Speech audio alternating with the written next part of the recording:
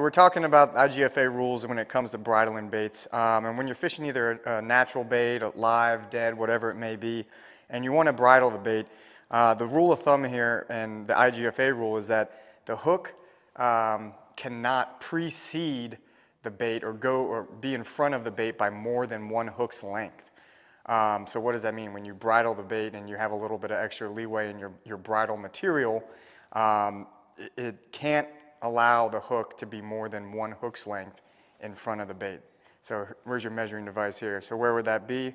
One hook's length would be within this realm right here. So if you have your bridle material and it's connected out here, it's fine.